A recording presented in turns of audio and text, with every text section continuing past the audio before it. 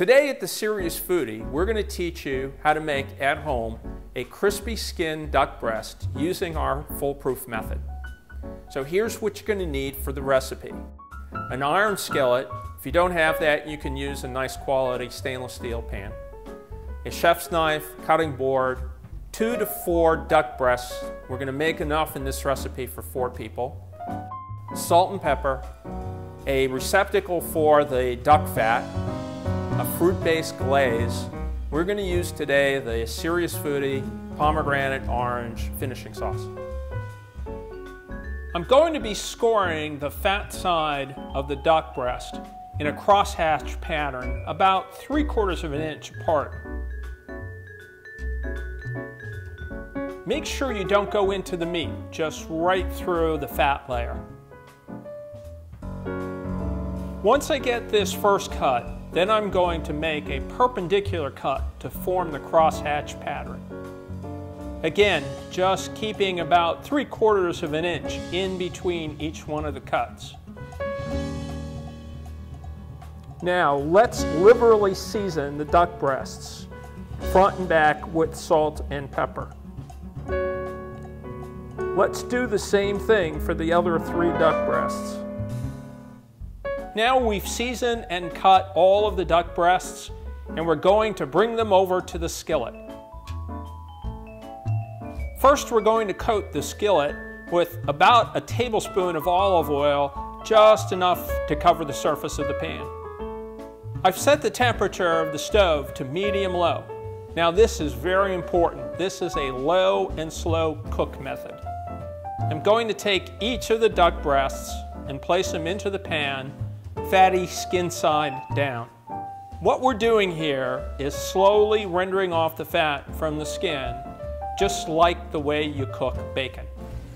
Remember, when you're cooking the duck, it's sort of like making bacon. So as the duck is cooking, you may need to take a little bit of the fat out,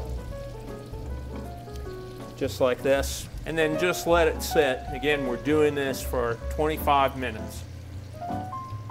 It's been 25 minutes, and the duck is nice and crispy on the skin side. And you see the other side is completely raw at this point. Now we're ready to grill right before we're ready to eat. Well, now it's time to finish cooking the duck. We can do it inside on the skillet, but we got a grill here, and that's much cooler. All we need to do is well oil the grates. We're going to take the duck skin side up, flesh side down. We're going to lay it on the grill.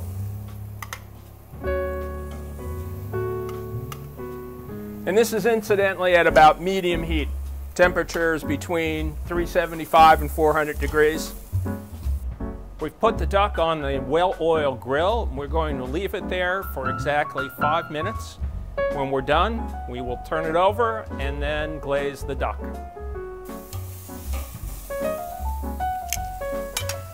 Now we're going to put on our pomegranate orange glaze from the Serious Foodie.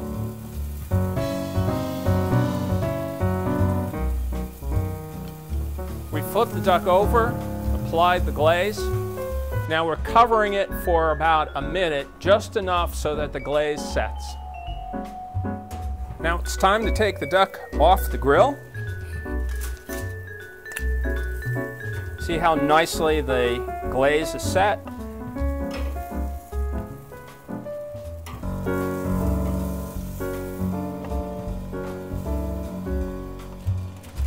Cover the duck and let it sit for about 10 minutes. Remember, with any meat, it's very important to let it rest before you cut into it. We've left the duck sit for 10 minutes, and I'm going to slice it a little bit on the bias.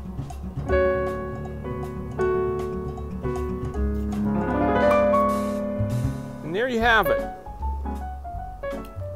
Your perfect crispy skin duck done at home. I'm glad you can join us at the Serious Foodie today. Come see our website for more recipes, food facts, and wine info at www.theseriousfoodie.net. And please subscribe to our YouTube channel.